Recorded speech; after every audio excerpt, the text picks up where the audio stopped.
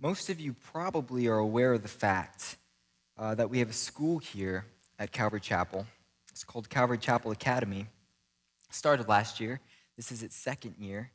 And what you may not know is that they begin their days each morning with a devotional.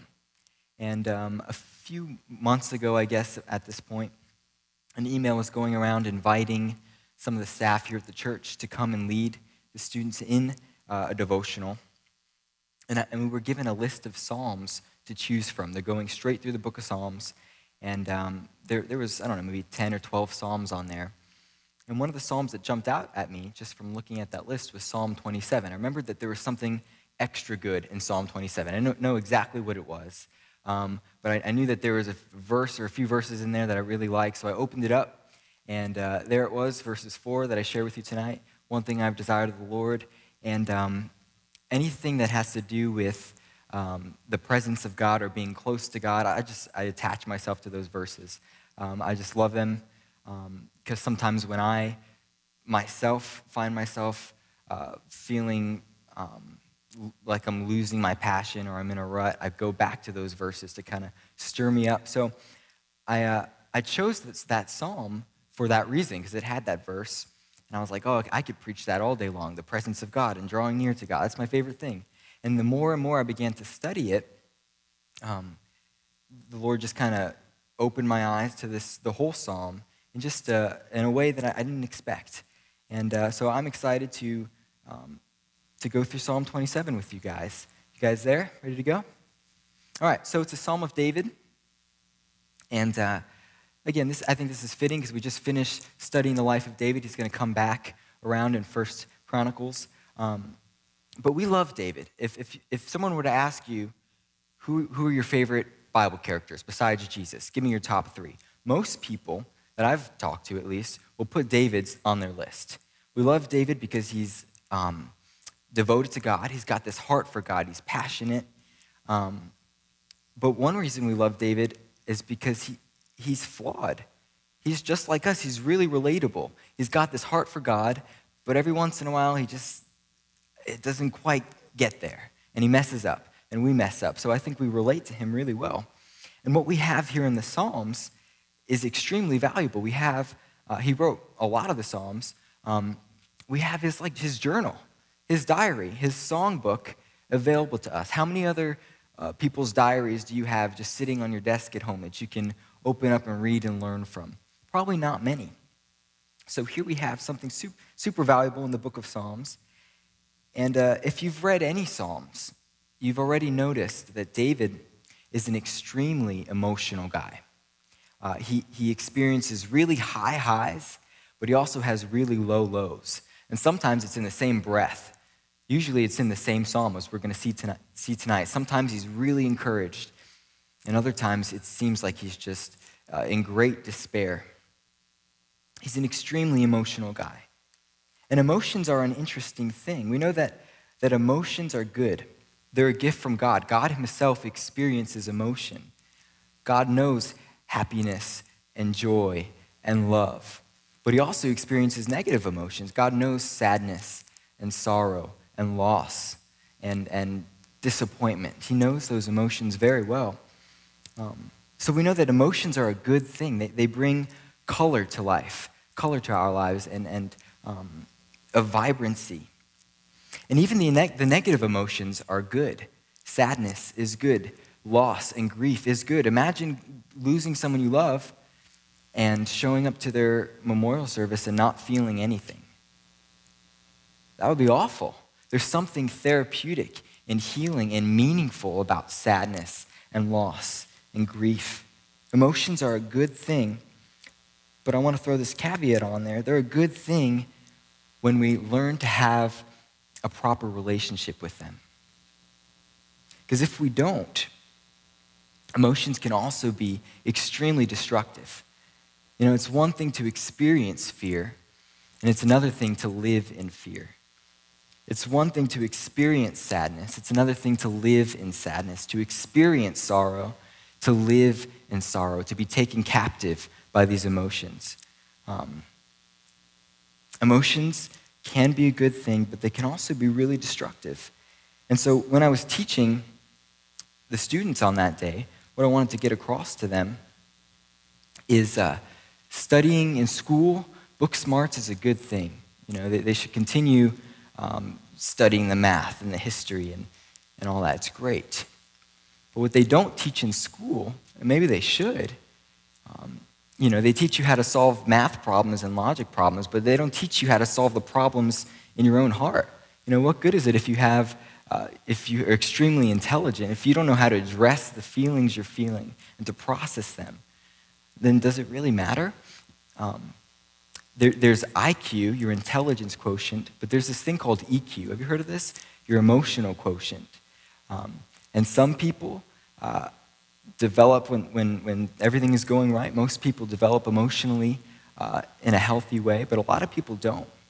So there are times where you meet adults, and it's sad when you interact with them. You see how they process their feelings and their thoughts, and you can just tell something went wrong because they're responding in an emotional way as if they were still a child or a young teenager, and it just doesn't make sense.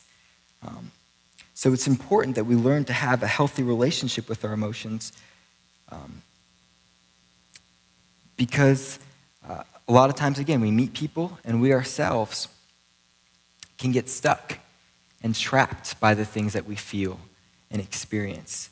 It's a big problem. And the thing is, we can't just turn off negative emotions. You can't just turn off sadness and say, I'm not going to be sad anymore. I'm not going to feel hopeless anymore. I'm not going to feel lonely anymore. You can't just turn off emotions. I think that's part of, if you can do that, I think that's part of being a psychopath, actually. I think they just turn things off. So if you can do that, let's talk later. You can't just turn it off. So what do we do with it? We've got young people dealing with things inside in their hearts and minds. They don't know what to do with it.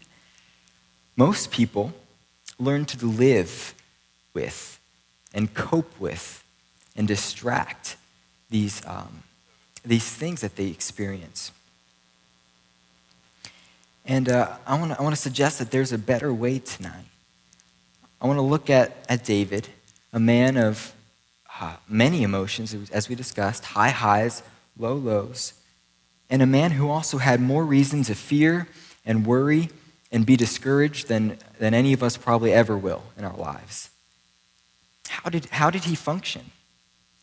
Well, in Psalm 27, we're not told the direct context. Sometimes it tells you exactly when it happened. We don't know exactly when this took place in his life, but here's the context from what we're going to read in the psalm. Verse 11 tells us, David says, my enemies are waiting for me. And in verse 13, we are told that he is being threatened with violence.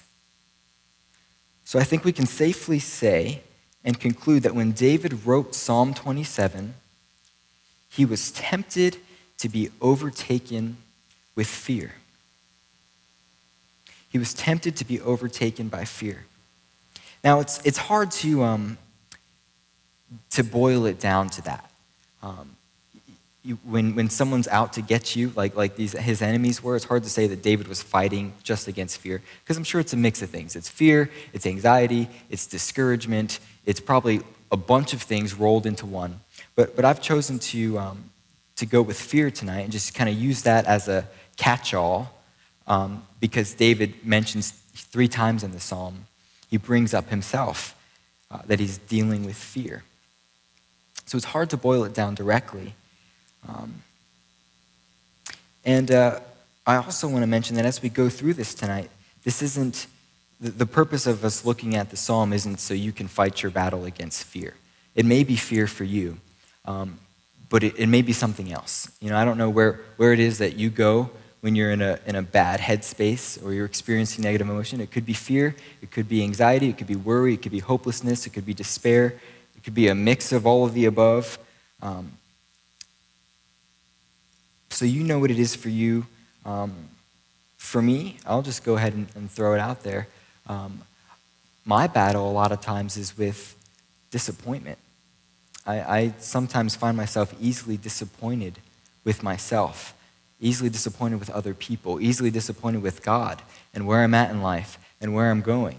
And disappointment can lead to a lack of hope.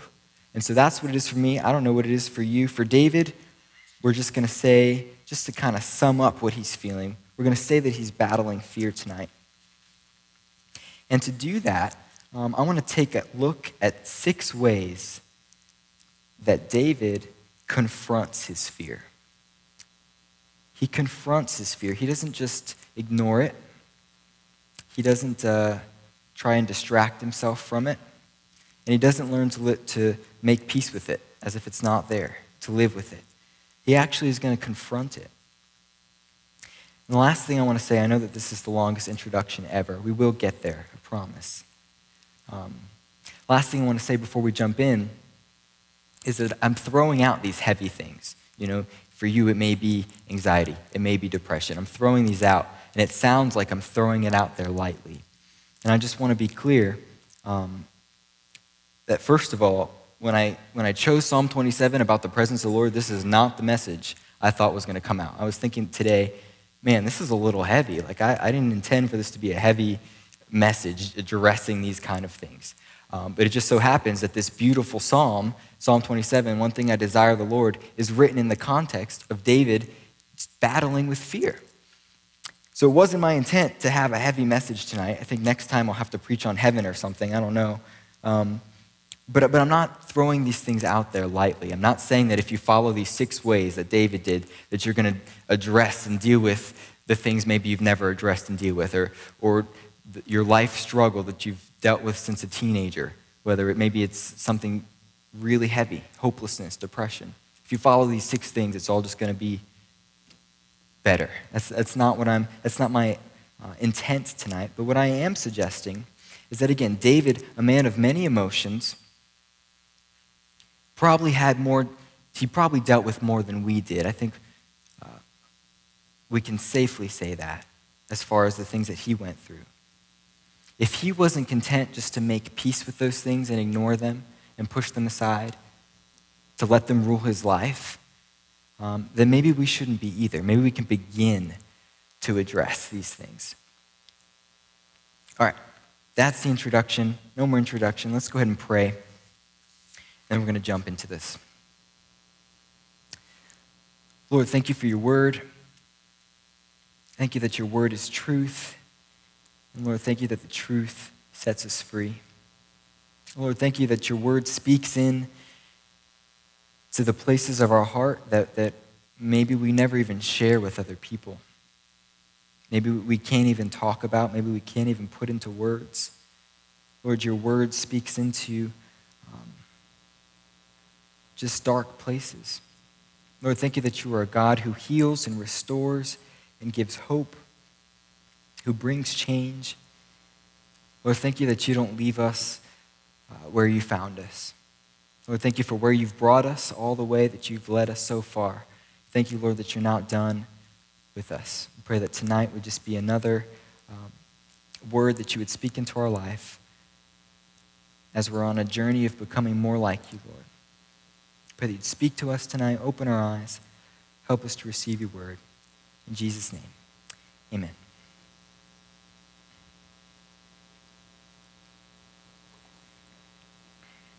All right, the first way that David confronts his fear is with truth. Take a look at verse 1. The Lord is my light and my salvation. Whom shall I fear? The Lord is the strength of my life. Of whom shall I be afraid? So these first 6 verses of this chapter, they start out on a high note. David's actually encouraged right now. We already talked about the context. His enemies are waiting for him, trying to hurt him and cause him harm. But right now, he starts by being encouraged, but he's tempted to be overtaken by fear. So he's confronting his fear, or his temptation to fear, with truth. And he's using simple logic. Let me reword verse 1 and 2. He's basically saying this. He's saying, if the Lord is my light and salvation, and in parentheses, and he is, then it doesn't make sense for me to be afraid. The second part, if the Lord is the strength of my life, in parentheses, with the understanding, and he is, then it doesn't make sense to fear anyone, and I'll throw in there, or anything. So he's taking truth, he's taking logic, and he's using it to confront fear, or the temptation to fear. Now, it's been said before, you may have heard this, that you can't change the way you feel, but you can change the way you think. And if you change the way you think, that will change the way you feel. He's taking the truth that he knows, and he's choosing to believe it. That's why he's encouraged at this point. And you can see the result it's having in his life. You can hear the confidence in his voice. It's almost like he's bragging on God. The Lord is my light and salvation. Whom shall I fear? The Lord is the strength of my life. Of whom shall I be afraid?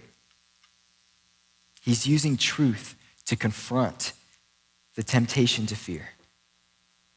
And I think that a lot of the pain that we experience is a result of believing lies. Lies we come to believe about ourselves. I'm not good enough, smart enough, worthy enough, pretty enough, whatever. Lies we come to believe about the world that we live in. Things will always be this way. Everyone's out to get me. Things will never change. And lies we come to believe about God. God doesn't like me. God's out to get me. God's not pleased with me. But knowing the truth about ourselves and about God and about the world that we live in helps to dispel the lies. That's why it's important for us to know our Bibles, to meditate on Scripture, to have it written in our hearts. Because the thing is, there's enough in this world that's real, that will cause us hurt and pain, whether it's loss, grief, whatever it is. There's enough hurt and sorrow that's real to go around. And so if we can use God's word and truth to protect us from believing the lies that cause us hurt and sorrow, then we're one step ahead of the game. So God's word, truth, speaks in to the lies that we believe, and it brings healing. But it also speaks into the things that are real as well. David's enemies were real. Loss is real. Again, grief is real. Change is hard.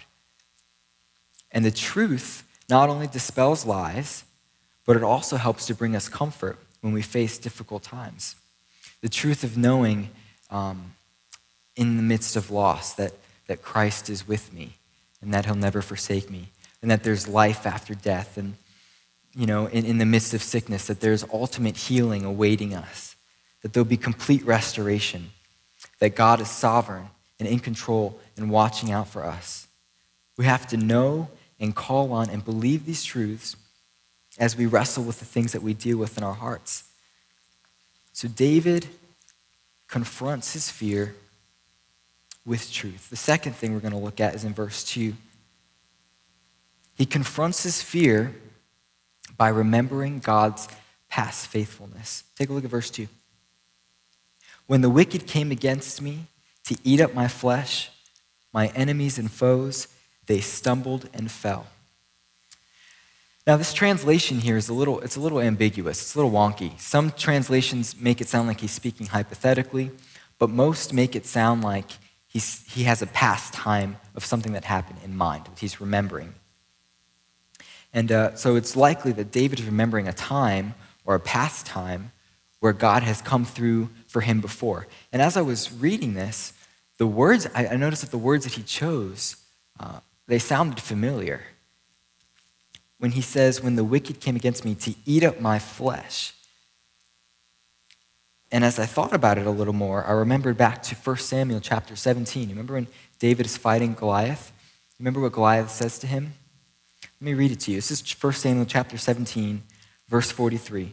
Goliath says, so the Philistine said to David, am I a dog that you come to me with sticks? And the Philistine cursed David by his gods. And the Philistine said to David, come to me, and I will give your flesh to the birds of the air and the beasts of the field. So it's likely, we don't know for sure, but it's likely that as David is seeing his current enemies that are coming after him, he's remembering a time when Goliath threatened him to kill him, take his body, and feed him to the birds. It's likely. And so what David is doing, whether it's that he's remembering or something else, he's remembering how God was faithful to him in the past. And in order to do that, we have to develop a history with God. What does it mean to have a history with God? Are you able to look back? You have a catalog of things that you can go back to and remember, of ways that God has come through for you and been faithful to you. And the thing about having a history with God is that it doesn't come with time. It doesn't come with age. You can have someone in church their whole life, but if they're not actively trusting God through that time and giving things to God, starting with the small things, moving to the big things, moving to everything, if they're not actively doing that, you could be a Christian for 50 years in church and not have a catalog of things to look back of how God has come through, because maybe you never trusted him with anything. On the other hand, you could have a young person, a teenager who's been walking with God for a year or two, who's actively trusting God. They might have more of a history with God than someone who's been in church their whole life. So the question is, do we have a history with God? Are we actively trusting him with the small things and the big things and then everything? And if we are, hopefully we are, then we can use that to confront our present fill in the blank. For David, it was fear. He was using God's past faithfulness to confront his fear, and we can do the same. All right, the third thing, moving right along, that David confronts his fear with is resolve. Take a look at verse 3.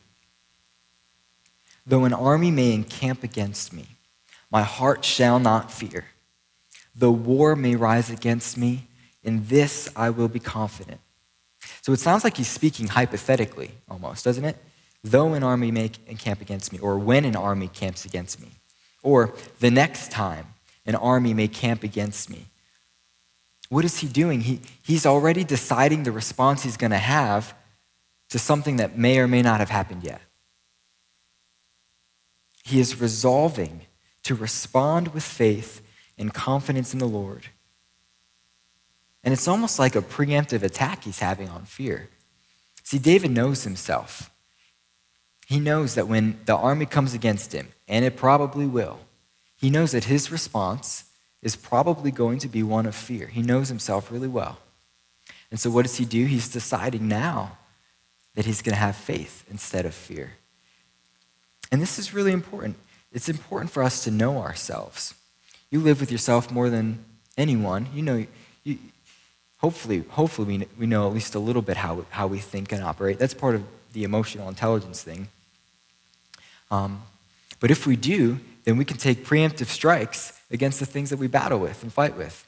I know for me, when I first started walking with the Lord, I used to go to youth camp. This is 9th grade. I was probably 13, 14, 15 years old. I'd go to youth camp, get saved, come back to school, fall away. I'd go the next year, get saved again, fall away. I did this for several years. Now, I'm not speaking doctrinally. I was saved once. That's what it felt like. It felt like I turned away from God and I came back. Turned away from God, came back. And so when I really started getting serious about God, I just knew that there was one point where I was like, okay, now I'm really, really serious. And so what I did was I knew that when school came and I got busy and I had practice, I knew that my heart was going to turn apathetic towards God and I was going to stop caring and I was probably going to become worldly again. I just knew it was going to happen. I'd seen it plenty of times. So what I did as a preemptive strike to that was I grabbed a couple of my buddies and I said, look, I need you to make sure I don't fall off the cliff again like I've been doing for the past few years. When October hits and November and things pick up, I'm probably going to start being worldly all over again like I always have. And praise God, since then, since I did that, since I knew that about myself, since I had these guys to keep me accountable, there hasn't been any more falling away and becoming apathetic towards God. But I knew that about myself. And so the question is, what do you know about yourself? The circumstances that haven't happened yet, but are likely to happen, The kids are likely to mess something up, likely to disappoint you, likely to be disrespectful. How are you going to respond? Are you likely to get angry? You can kind of know ahead of time and decide now when that situation happens, and it probably will, how am I going to respond? You can decide beforehand. So David confronted his fear with resolve, and we can do the same. Take a look at verse 4. David confronts his fear with God's presence. We're going to read verses 4 and 5. One thing I've desired of the Lord, that will I seek, that I may dwell in the house of the Lord all the days of my life, to behold the beauty of the Lord and to inquire in his temple. For in the time of trouble he shall hide me in his pavilion. In the secret place of his tabernacle he shall hide me. He shall set me high upon a rock. So again, this is one of my favorite verses, probably in the whole Bible. It expresses a longing for God, a longing to be in the presence of God and to be near to God, and expresses just a treasuring, if that's even a word, a treasuring of the beauty of God. But the thing is, Psalm 27 is really the last place I would expect to find something like this written. You know, I would think that this poetry, this song, would come from a time in David's life when he's walking around the city of Jerusalem and he's at peace and things are going well and he's just thinking on how good God has been. Or maybe when he's out in the field with the sheep and looking at the starry skies and just thinking about how great God is. See, that's when I would expect that something beautiful like this, a treasuring of God's closeness and presence, would be written.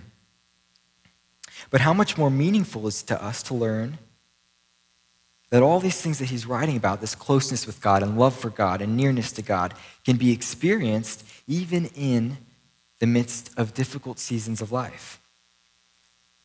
And the thing is, there's always something.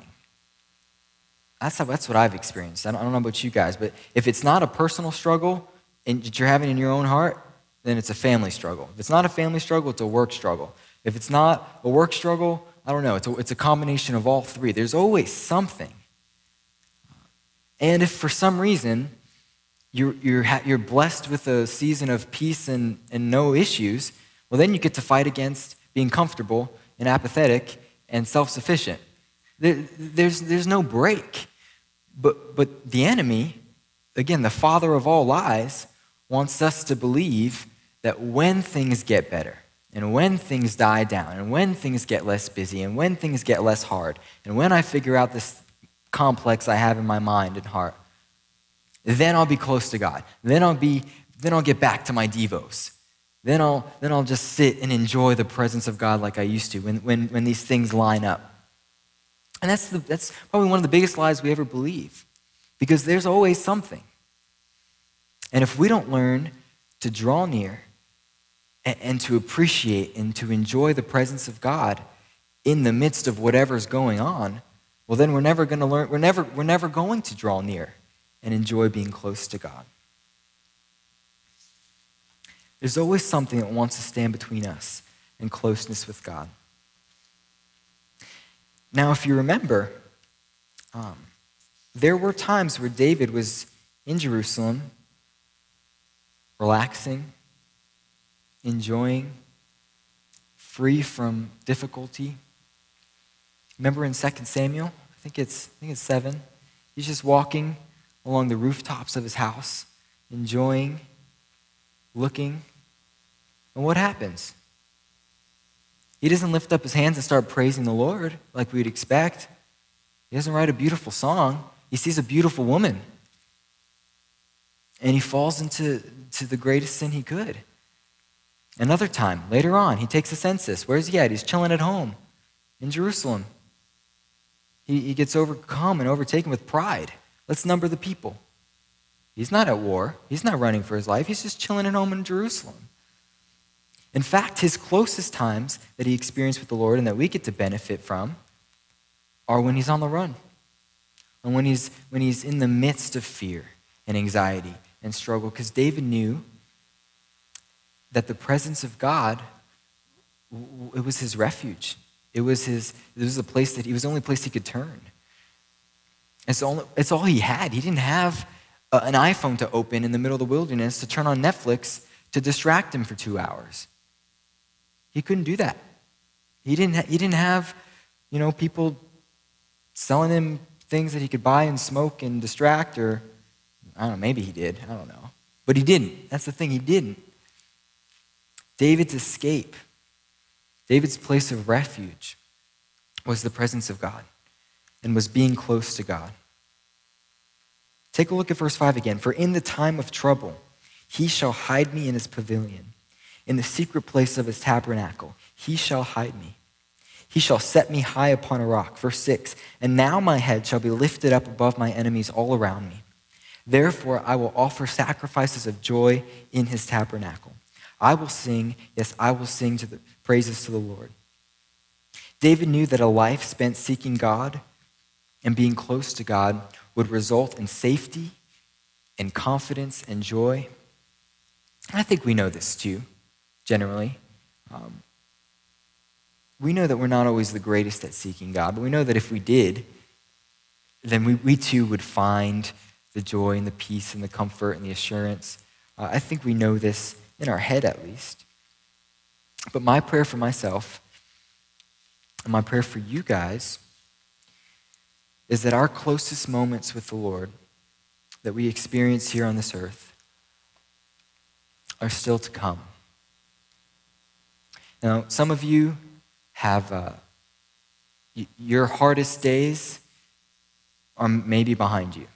For me, I'm smarter than that. I know that my hardest days of difficulty and struggle are up ahead. And so my prayer for myself and for you guys again is in those moments when difficulties arise, that I would be a person who, like David, treasures the presence of God and draws near in those moments and experiences the safety and the comfort and receives strength, just like David did. All right, let's take a look at verse 7 through verse 12. We're going to notice a huge shift here in these verses. And David is going to confront his fear with cries of desperation. Verse 7, hear, O Lord, when I cry with my voice. Have mercy also upon me and answer me. When you said, seek my face, my heart said to you, your face, Lord, I will seek. Do not hide your face from me. Do not turn your servant away in anger. You have been my help. Do not leave me nor forsake me, O God of my salvation. When my father and my mother forsake me, then the Lord will take care of me. Teach me your way, O Lord, and lead me in a smooth path because of my enemies. Do not deliver me to the will of my adversaries, for false witnesses have risen against me, and such as breathe out violence. So how do we get here? Verses 1, 2, and 3. Again, David is confident in the Lord. He's thinking about the truth of God and the past faithfulness of God. How did we get here? David feels all of a sudden like God isn't hearing him. He feels like he's doing everything God told him to do. When you said, seek my face, my heart said to you, your face will I seek. I'm doing what you told me to do, God. And he feels like maybe God will forsake him. Now, is any of this true? Is any of it true? For some reason, it doesn't seem appropriate to circle back to point 1 and say, David, remember how the Lord was your light and salvation? When you said, whom shall I fear? Remember how you said God was the strength of your life? Have you ever been there before? When you know it's true. You know, you're just experiencing a wave of something. And you know God is in control. You know God is going to work it out. You know God is good all the time, and all the time God is good. You know. And so sometimes what you need is not the truth. You got it. You know it. You even believe it. But sometimes what we need is to move past the realm of reason for a minute and draw near to God in prayer with a sense of desperation and honesty.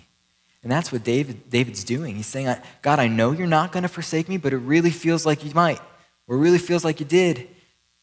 And he's expressing just the cries of his heart, not theologically correct at all.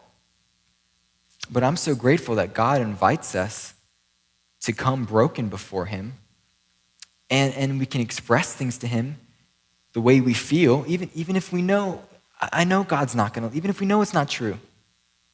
We can express that to God, and something about that is just healing and therapeutic. And you come away from prayer after having expressed what's on your heart, even if it's not theologically correct. You come away saying, okay, God is in control.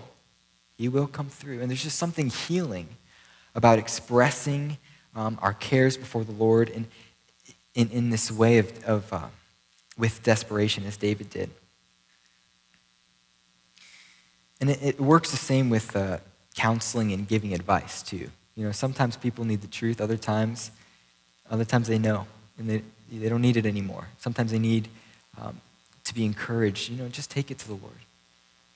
Bring it to the Lord as a cry. All right, number 6. And finally, David confronts his fear with faith.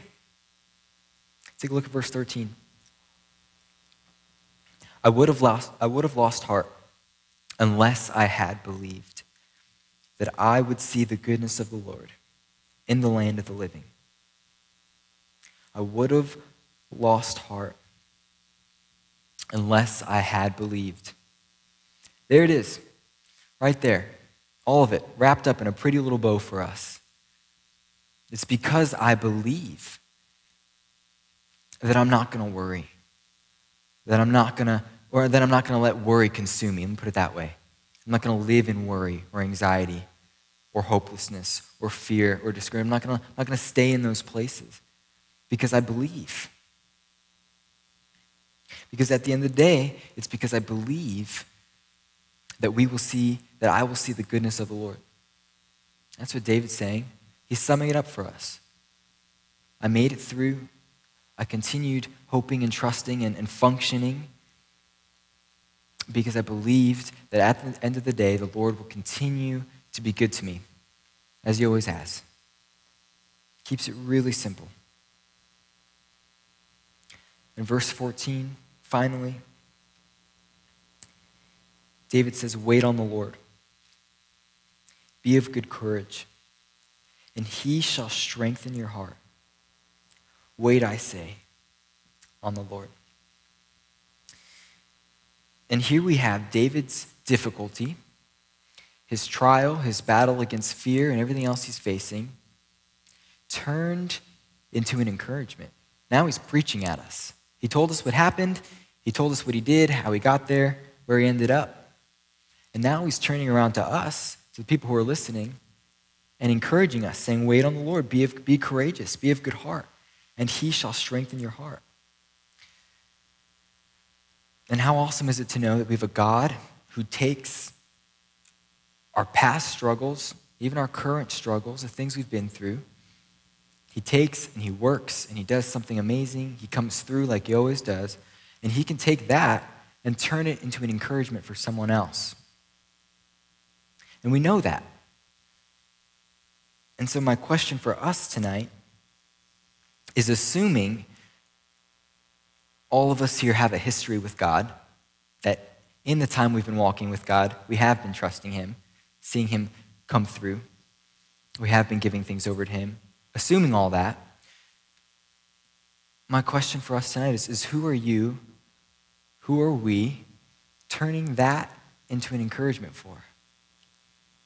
I mean, we have children, we have youth, we have adults. Unfortunately, we have grown men and women who do not know how to process the things that they're feeling and thinking.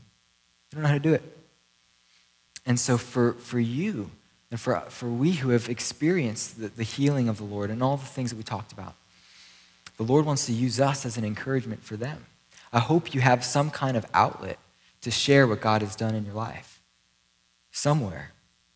And if you don't, I want to encourage you, seek God about where that could be. It doesn't have to be teaching a message or leading a home group or anything like that, but hopefully in your life you have some sphere of influence where you are taking what you've been through, what the Lord has brought you through, and using that as an encouragement for someone else. I believe the Lord wants to use all of us for that reason. So David, a man after God's own heart, he experienced the whole spectrum of emotions. He went through a lot. But at the end of the day, he trusted the Lord.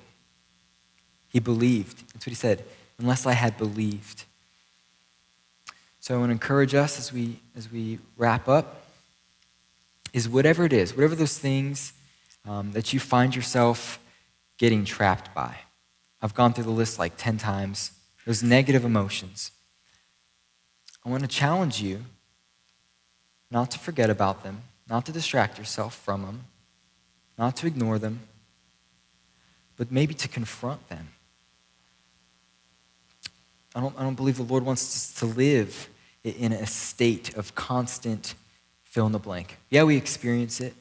Yeah, there are times when there is good reason to feel those things, and we should. But if we're living and being trapped by and controlled by these things, I don't believe that's God's will for us.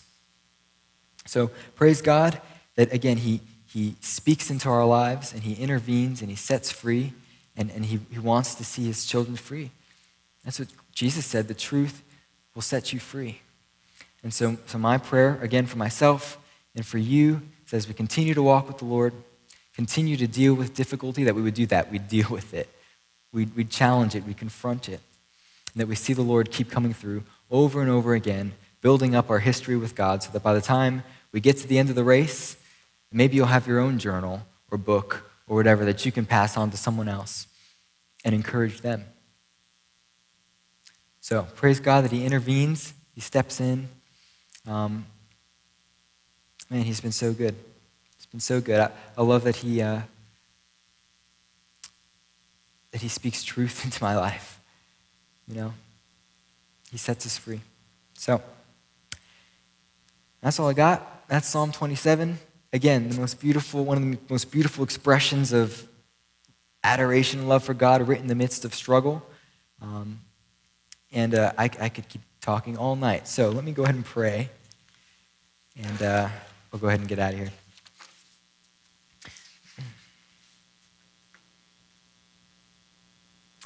Lord, we thank You once again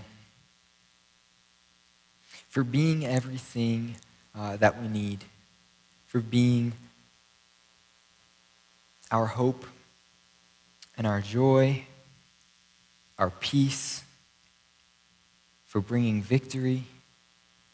Lord, all the things that we need, we believe that You are. You are the great I am. Lord, we thank You. Lord, we pray that You would help us to see through the deceptions we've come to believe about ourselves and about You. Lord, challenge those with the truth of Your word. Continue to set us free from the things that we're entangled with. And Lord, would You use us as a people who are an encouragement to others about the freedom and the joy and the peace that is in God. Lord, use us as Your mouthpiece to speak these things into the lives of others. Lord, You've been so good to us, and Lord, we want to share that with others, we pray. In Jesus' name, amen. Amen.